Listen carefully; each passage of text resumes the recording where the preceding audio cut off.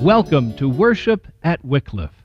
Today at Wycliffe Presbyterian Church, we welcome the Reverend Lindsay McCall Gilliam, our new associate pastor. Pastor Gilliam comes to us with 9 years of ministry experience as a graduate of Union Presbyterian Theological Seminary in Richmond, Virginia. She brings with her her entire family, her husband Dom, and 2 children, Lennox and Shepherd. We welcome you to ministry with us. Hear these words from Psalm 89. I will sing of your love forever, O Lord, and tell of your faithfulness to all generations. I declare that your love is established forever, and your faithfulness is as firm as the heavens. Happy are the people who walk in the light of God's love. God is the glory of our strength, for our shield belongs to the Lord.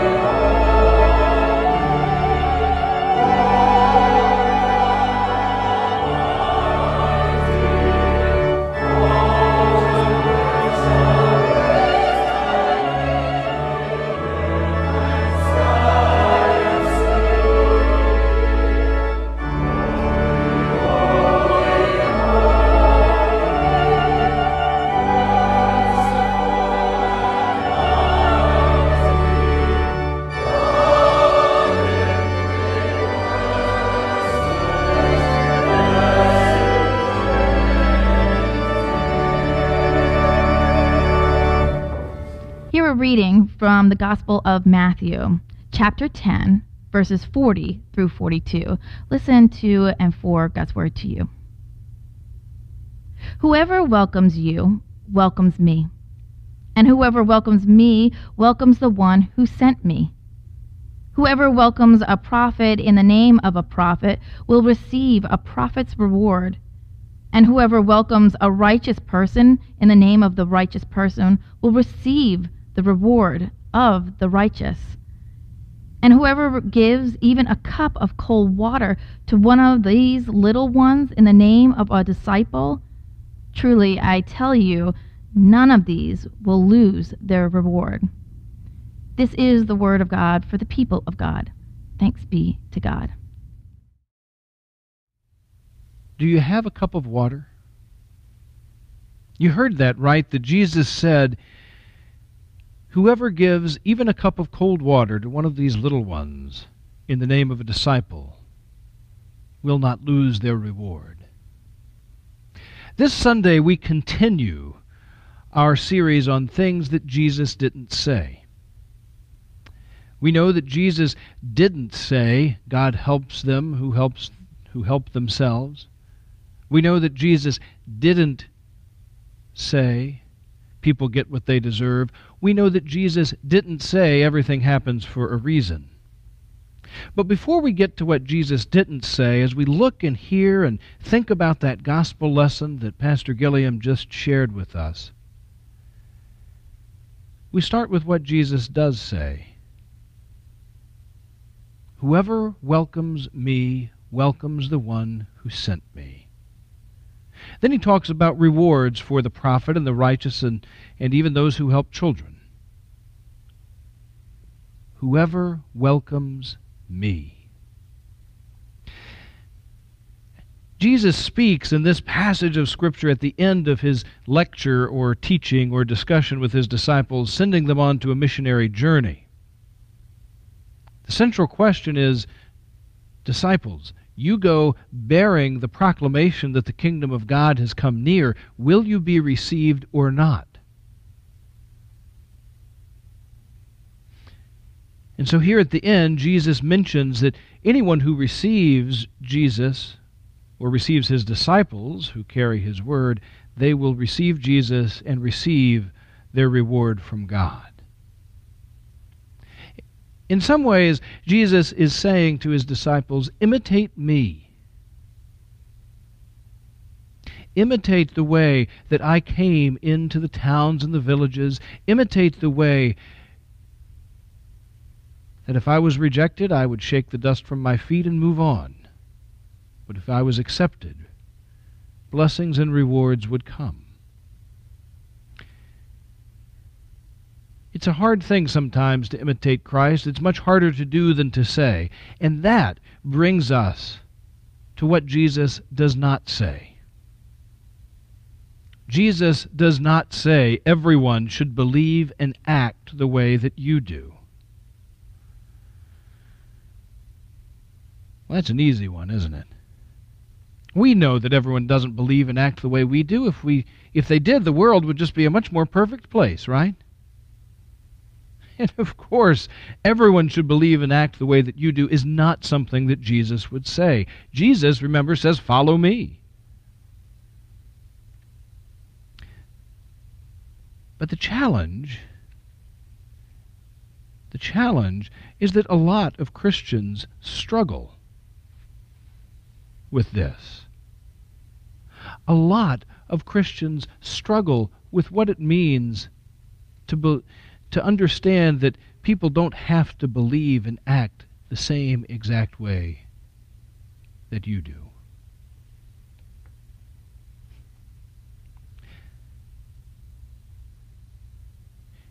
If someone raises their hands in a worship service, we don't say, put those down. That's not the way we believe and act. If someone smokes cigarettes or cigars, if someone has a drink every now and then, we don't paint with such a broad brush as to say, I can't do that, therefore none of you can do that. That would be a terribly difficult way to live. And it would be very limiting. In a way, when we remember that Jesus doesn't say that every Christian has to believe and act the exact same way, we recognize that Jesus is talking about freedom. And isn't that fitting as we approach Independence Day?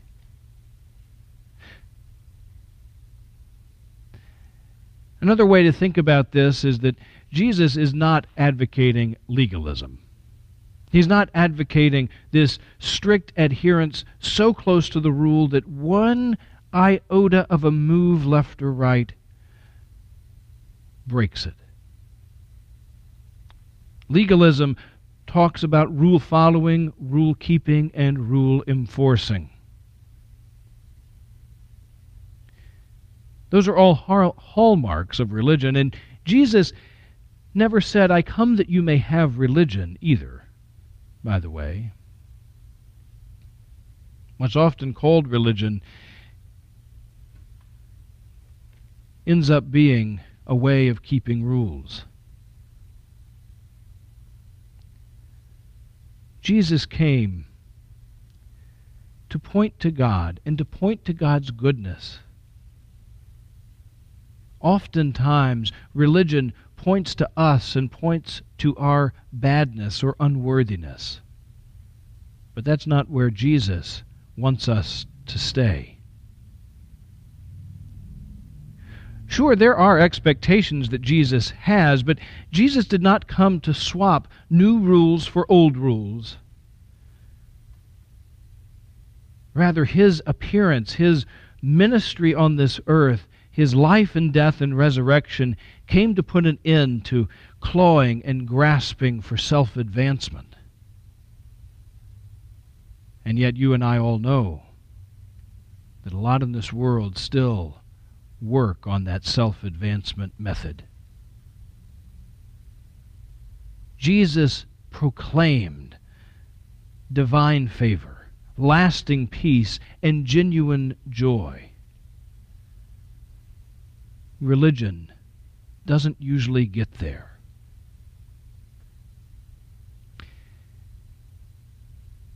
Legalism can permeate the church, and it often does, so much so that people are turned away because they feel like they will never be good enough, they can never keep all the rules, and there's no forgiveness. Even worse, there's no grace. But God's grace through Jesus Christ is a love that is given to us like sunshine.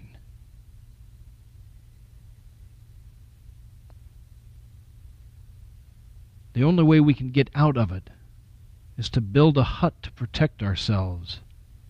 And even then, the light permeates through the cracks in the walls and the windows.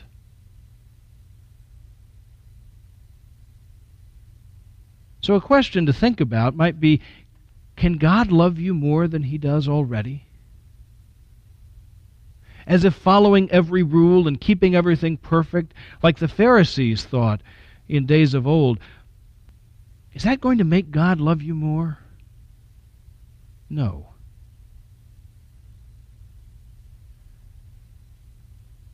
Jesus never said you had to agree with everyone who is a Christian. He never said you have to impose your own sense of God's good news on everyone. Author Will Davis says it this way: the lie in the statement, everyone has to believe and act the way you do, seems to say that if God requires you to do it, then every other Christian has to do it too. If we're all not completely uniform in our Christian beliefs and practices, then someone is out of line. But that's not true. Davis goes on to say, Jesus never set up a standard by which all Christians were to be judged. Then he writes, oh wait, I'm wrong on that. He actually did give us a standard, a sort of Christian universal standard. That standard of behavior is love.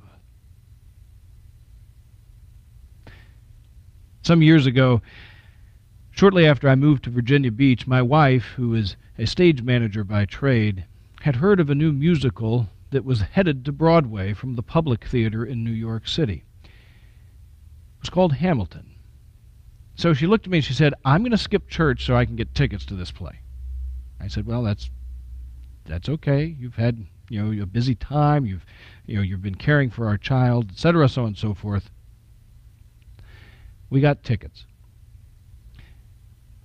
And I was always struck at the character King George in the musical Hamilton. At one point, he sings a song, and in the song he's talking to the rebellious American colonists. And he sings, oceans rise, empires fall. We have seen each other through it all. And when push comes to shove, I will send a fully armed battalion to remind you of my love. That's not the kind of love that is the Christian standard. It's not the kind of love that Jesus Christ sends to us. It's not what Jesus offers. So if Jesus offers a love that accepts us, that pushes us forward,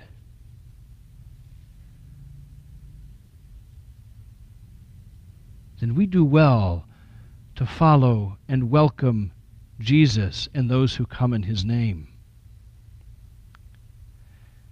But sometimes, even for the best of us, our love gives way to judgment. Technology sometimes makes this very easy. A thumbs up for a like or an angry emoji for a dislike. Has your love given way for judgment? Jesus Christ is the unifier. That's the one thing anyone who calls them Christian should agree on, is Jesus Christ. But we can disagree on a lot of other things. The color of the carpet, whether we have stained glass windows, what style of music is played in the church. How can we grow comfortable with Christians who are faithful, but yet who feel differently about theology or worship, or even issues in the news, social issues, moral issues? When we welcome Jesus Christ and welcome the one who sent Jesus Christ, we recognize that we do well to give permission to be different to those around us.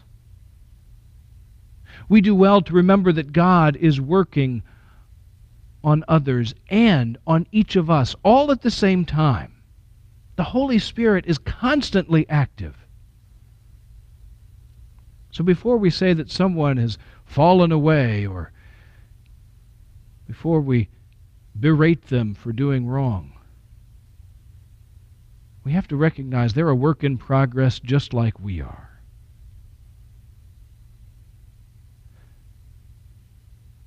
So we give permission to be different to others. We remember that God is working on them, and we practice confession before God, being honest before God about where we have fallen short.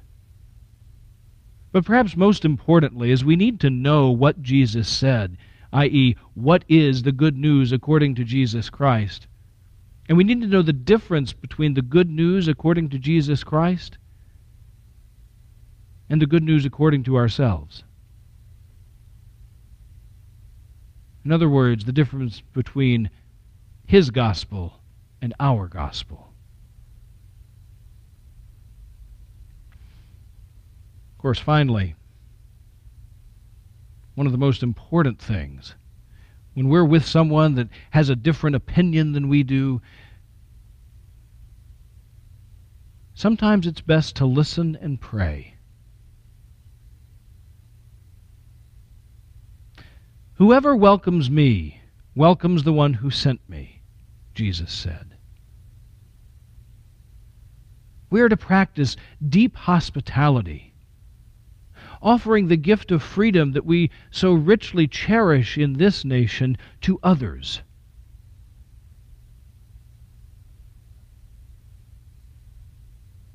The one who sent Jesus Christ, God our Father, maker of heaven and earth, God practices hospitality. God respects freedom, and God endorses love. Love which you know the Apostle Paul wrote about, saying it does not insist on its own way. Jesus never said everyone has to believe and act the same way that you do. As Christians, how could we expect anyone to welcome us if we aren't able to extend grace and hospitality to those with whom we do not perfectly agree? Amen.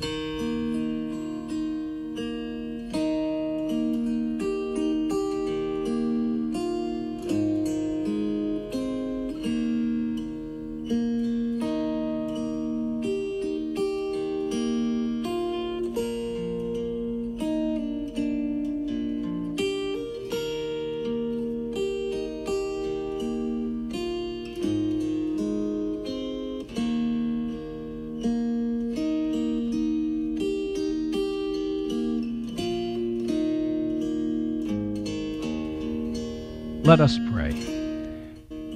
Gracious God, We give you thanks for this day.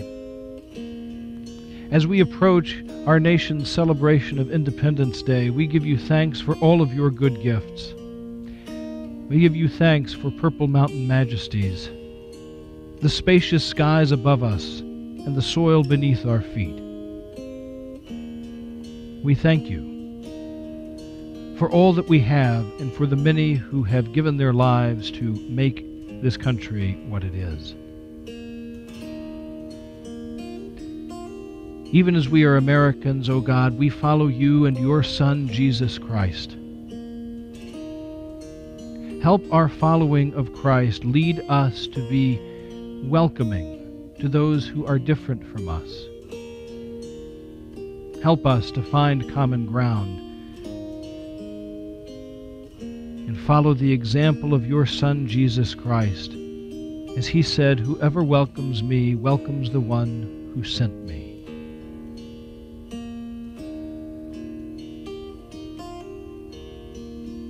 We pray for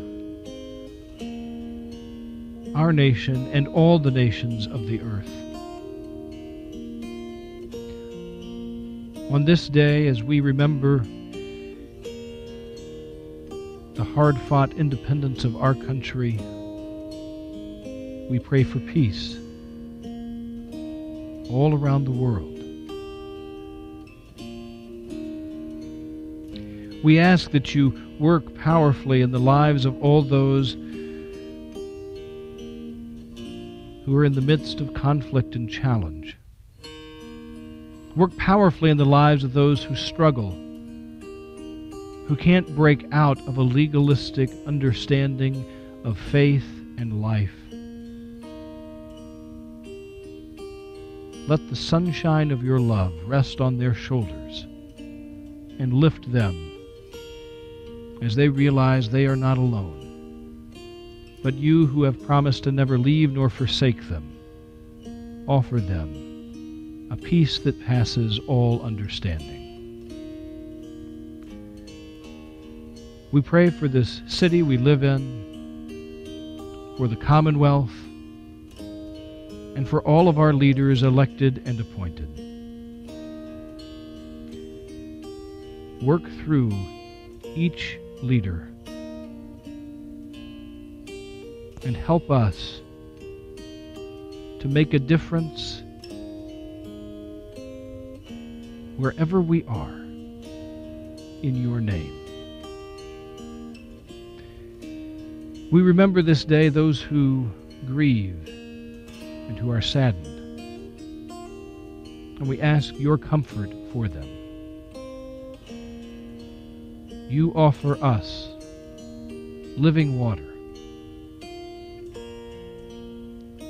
Give us courage to reach out and take the cup.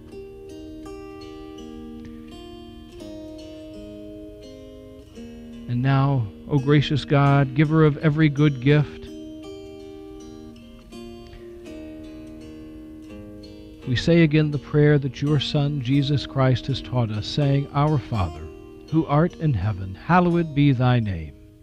Thy kingdom come, thy will be done, on earth as it is in heaven.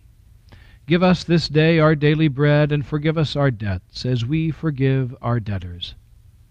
And lead us not into temptation, but deliver us from evil. For thine is the kingdom, and the power, and the glory forever. Amen. My friends, remember, as Christians, how could we ever expect to be welcomed if we cannot also display the signs of welcome and grace as Jesus has taught us? Go now from this place, and may the Lord bless you and keep you. The Lord make his face to shine upon you and be gracious unto you.